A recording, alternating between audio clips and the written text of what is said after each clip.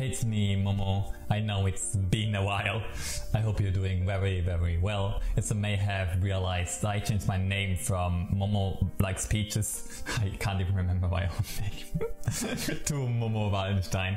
And I did that because I think Momo Likes Peaches doesn't fit to my future of this channel or the brand I want to build up in the future. Today in this video I want to talk about what kind of feelings I was experiencing the last few weeks and months. It should not be an excuse for why I was gone for so long.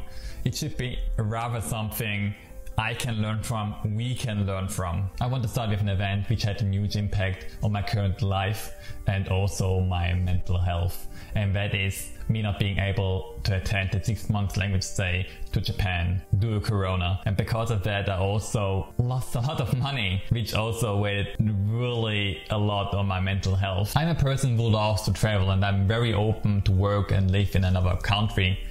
Because of the current situation, I feel like I'm stuck in Switzerland. And to be honest, I just want to leave.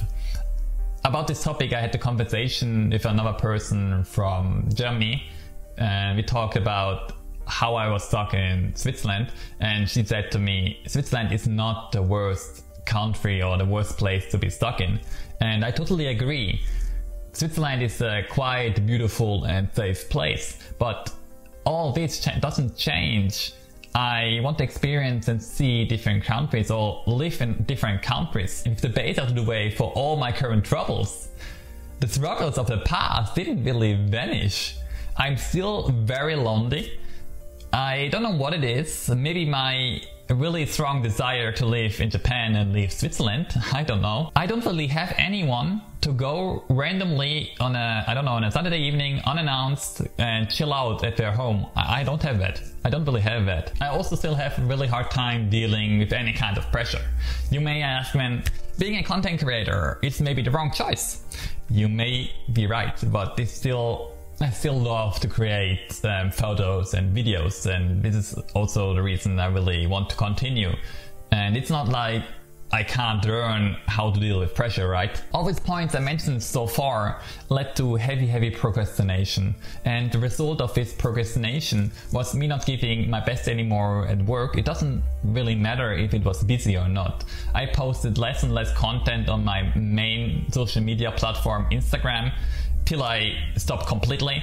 I stopped uploading videos on YouTube, and I also stopped completely doing housework. I paid my bills to the last possible moment. Sometimes I even got fines because I paid too late.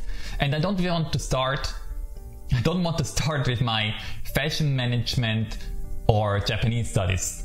These are completely game over. I experienced firsthand how hard it is to get out of this procrastination sickness. I just call it like that because I just couldn't stop.